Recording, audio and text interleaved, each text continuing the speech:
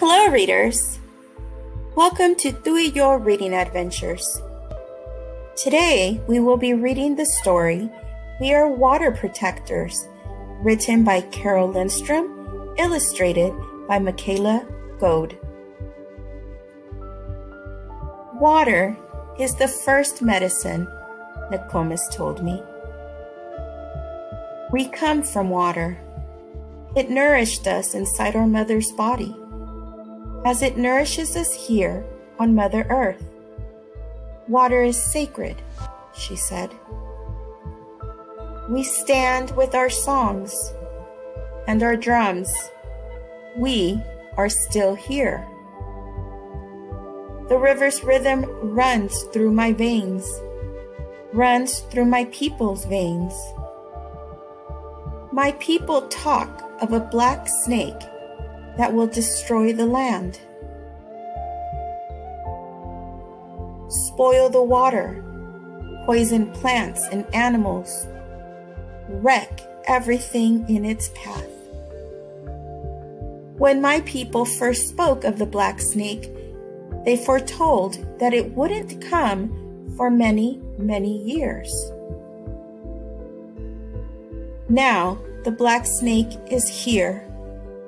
Its venom burns the land, courses through the water, making it unfit to drink. Take courage. I must keep the black snake away from my village's water. I must rally my people together to stand for the water, to stand for the land, to stand as one against the black snake. We stand with our songs and our drums. We are still here. It will not be easy. We fight for those who cannot fight for themselves, the winged ones, the crawling ones, the four-legged, the two-legged, the plants, trees, rivers, lakes, the earth. We are all related. Tears like waterfalls stream down, tracks down my face, tracks down my people's faces. Water has its own spirit, Nokomis told me. Water is alive. Water remembers our ancestors who came before us, she said.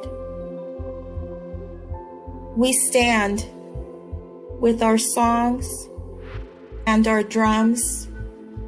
We are still here. We are stewards of the earth.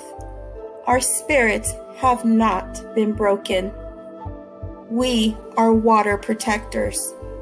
We stand. The black snake is in for the fight of its life.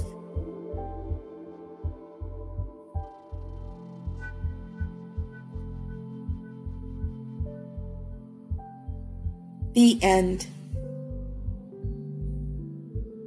Thank you for reading with us at Thui Your Reading Adventures. Till next time, goodbye.